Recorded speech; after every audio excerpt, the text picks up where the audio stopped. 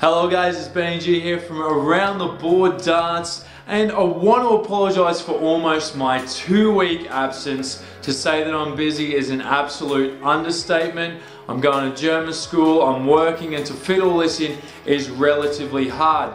But listen guys, no excuses. I'm going to be talking about the Premier League tonight, and to make this video relevant because the Premier League is starting from in about 5 hours from now, I'm doing a double header of predictions. I'm going to give you my predictions for week 8 and Judgment Night week 9. Now before I get into that, we're going to go back in time and have a look at what I said before the Premier League even started.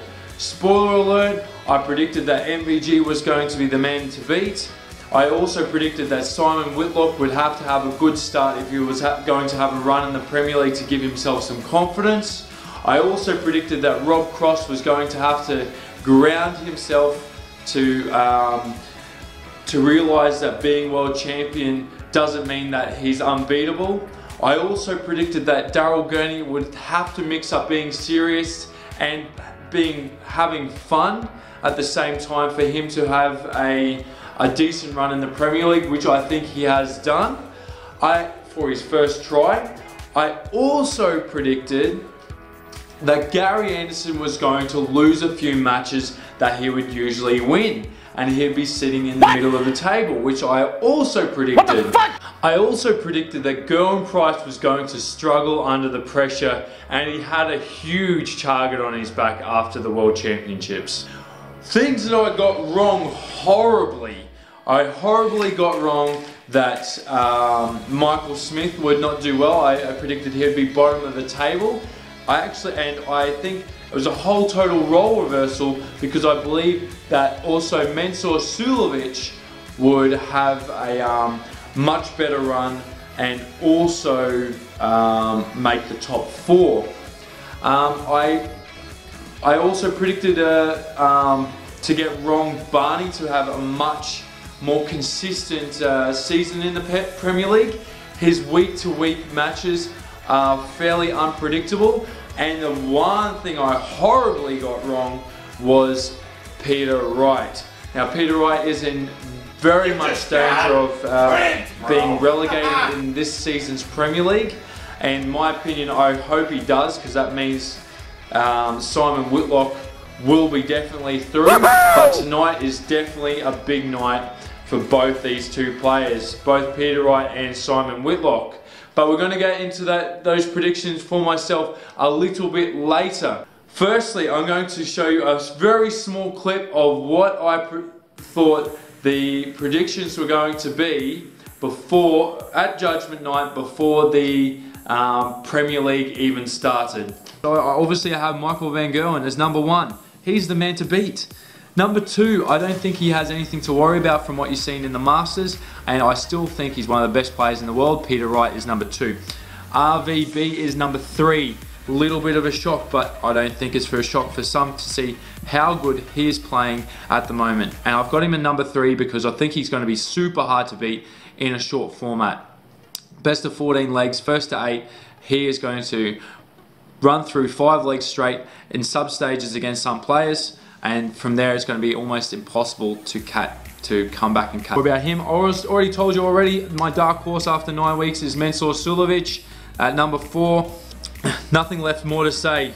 I'm going to have enough critics that are going to judge me on that one. Number 5, I have Rob Cross. Some will have him a little bit higher, but I think at his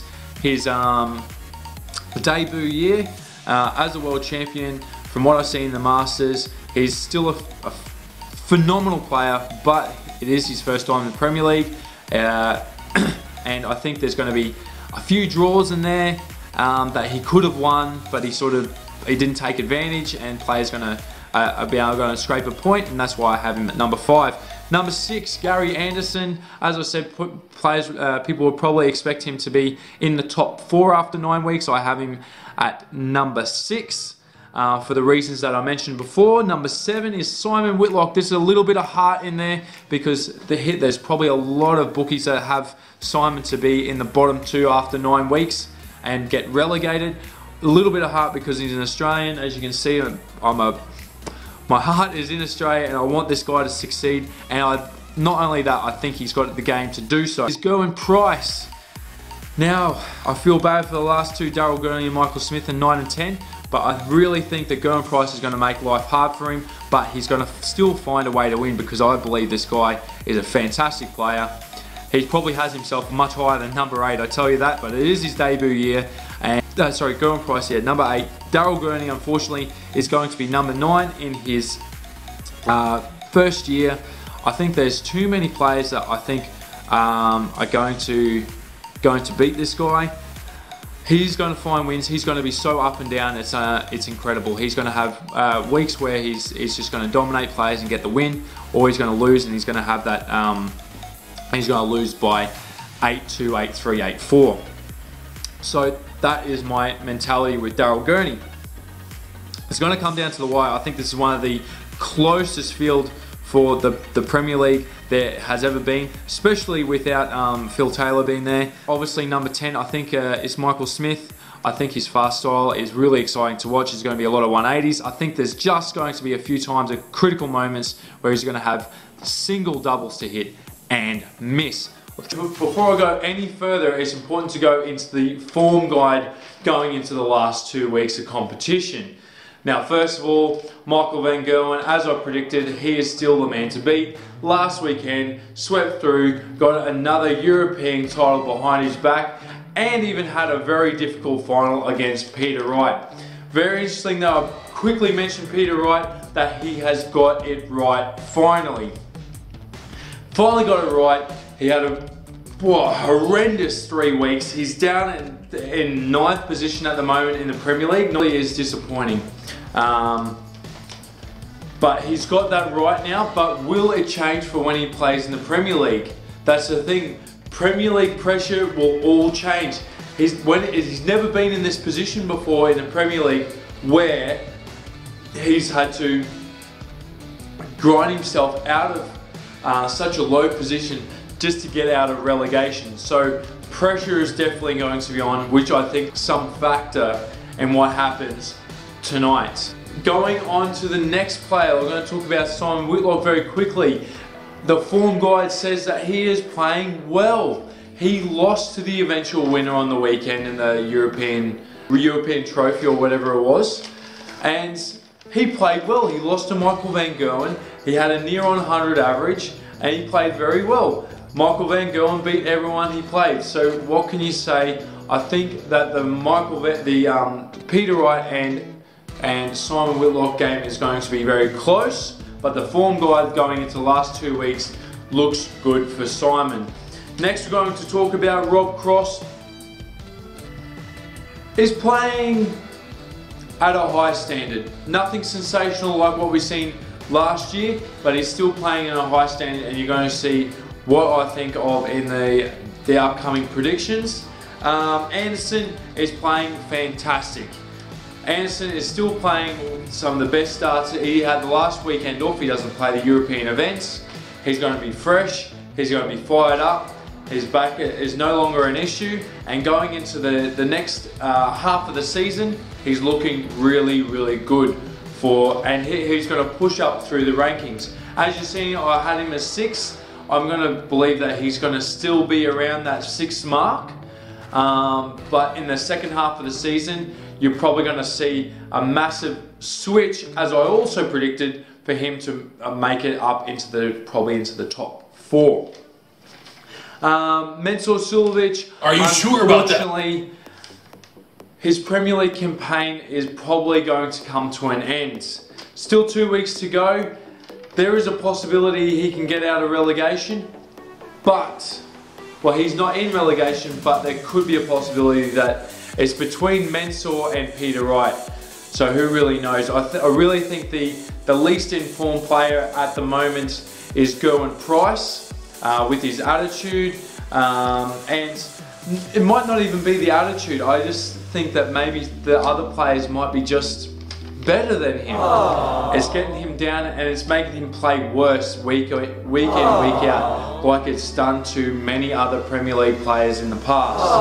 Bottom of the table, it's hard to get the motivation, and it's going to be interesting to see what happens in the next 2 weeks. I got it pretty much on the ball with Raymond van Barneveld, not in the case that of his form, but where he is on the table. I didn't get it too far off. When you're going to see what my next predictions are for my new week 9 predictions, but he's always going to be in that middle, around the top, around the 3, 4, 5, 6, in that middle. Never going to be relegated, never going to be 1 or 2. That's just the horrible fact of what it is, that there's going to be always 1 or 2 players, including Michael van Gerwen, that are better than Raymond van Barneveld. Michael Smith definitely got this one completely wrong. I'm very interested to see how he's going to react. The first time he's going to make it past into the second half of the Premier League season. He's definitely most likely, in case there's some sort of disaster, he's going to be in the top 4 after Judgment Night, and I'm really looking forward to seeing what he does. He has the second lowest average, as a lot of the pundits are saying, in the Premier League on average. But he's managing to get the wins and the points, which all that matters. He has got the game to take his averages to another level. So who knows? The averages can also tell a lie. His average per night can automatically just go to a next level and go, okay, Michael Smith will say, alright, I need to turn it up, I need to go to another level in this Premier League. I'm well into the competition now, I've got my feet wet, and let's now show the world how freaking good I am. Alright, so week 8, I'm going to go through this very quickly without any analysis, because I want to get to the end where I talk about where the table will sit after 9 weeks, in my opinion. So, this week you have Mensur versus Gary Anderson. Gary Anderson, too good, going to be 7-3. Michael Smith and Gerwin Price. Michael Smith is going to win this one fairly easily, 7-4 against Price, who's lacking confidence. Next match we have RVB versus MVG, the 2 Dutch Warriors. This one I'm going with my mate Gav at Darts Planet. By the way, I'm going to do a quick little plug. If you're not in on the Fantasy Darts Prediction website, get on board. It is a lot of fun. It's absolutely free. You want to get some bigger prize money, obviously you can register and become a premium member, and that way you get yourself involved into premium only member tournaments, higher prize funds, and it's a lot of fun. I'm a little bit of a gambler, I have to admit, but guys, you have to get on board and enjoy. Been talking a lot of, doing a lot of emails with Gav lately, trying to get his website even better.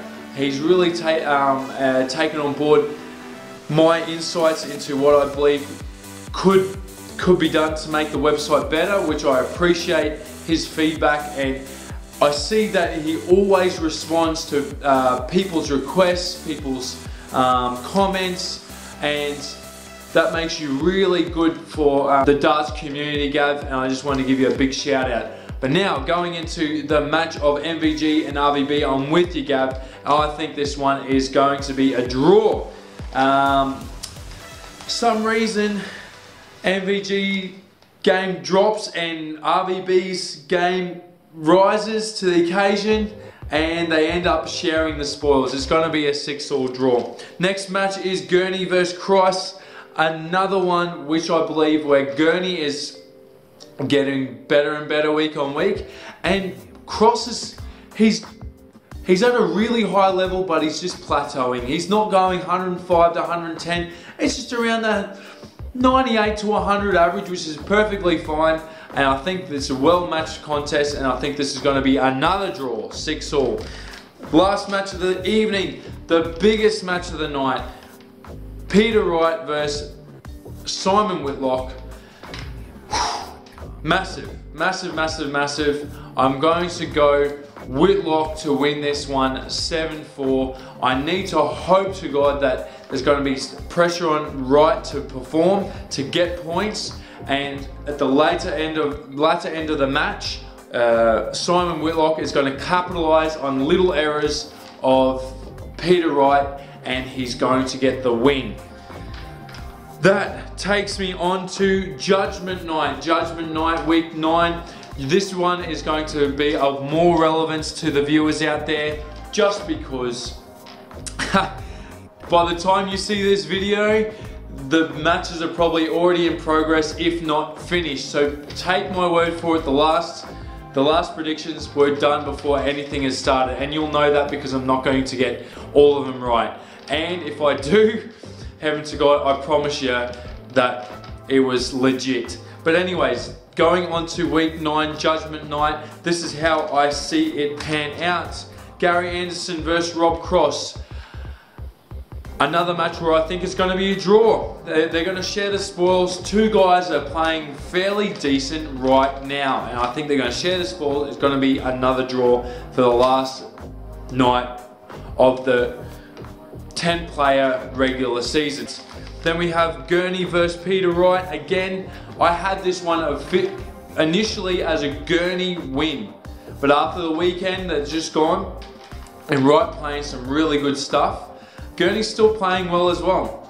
So I have this one as another draw. 6-all, 2 draws to start the night. If I get this right in the fantasy league, I do believe I'm going to catch up to some of the front runners. Suljovic and MVG. MVG, obvious winner there, 7-3, which, spoiler alert, will get Suljovic into the bottom 2 and relegated. Just a spoiler alert. Next one, we have RVB and Michael Smith. RVB, I think, will win this one 7-5. And lastly, Simon Whitlock to beat Price 7-5. There's going to be a push in the last week for Price, but I think Simon will get the job done and get the win. If he doesn't, I tell you what, he'll be very disappointed to lose to the last man on the table, which sees the table look a little something like this.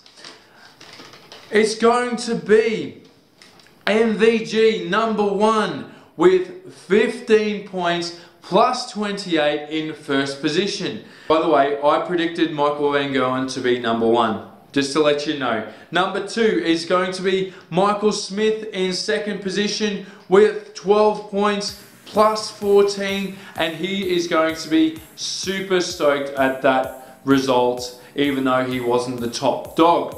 Number 3 is Rob Cross. Rob Cross is going to be on 12 points plus 9 as are my predictions.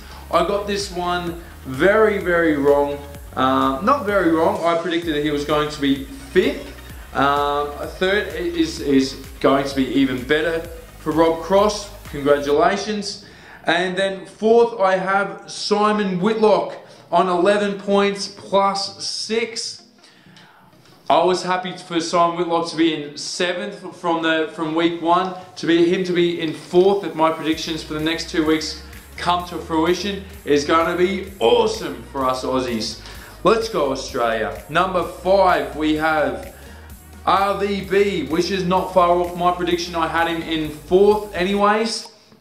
So, and I have it as 11 points plus 5. Number 6th position is Gary Anderson, another one which I guessed correctly. I said he was going to lose a few that he would usually win, and he'd be somewhere in the middle, but the second half of the season you're going to see a complete change. He is going to keep going up and probably be in the top 4 going into the finals night. Number 7 is Gurney. All those draws have paid off.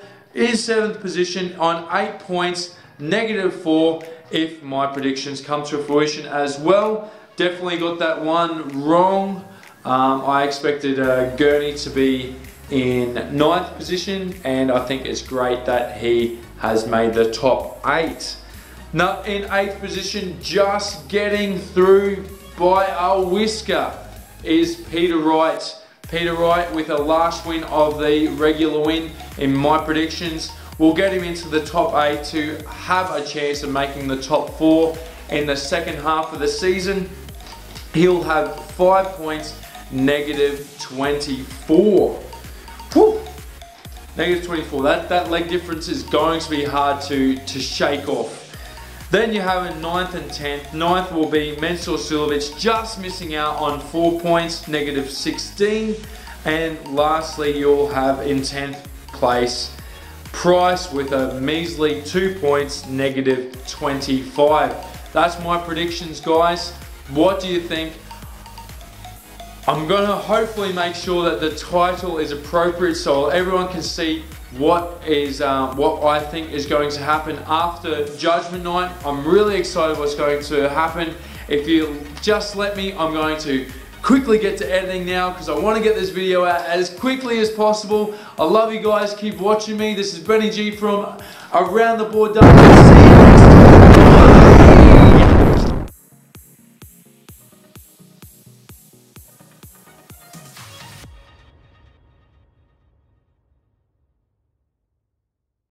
By the way, don't forget to subscribe. Why not? Cost you nothing.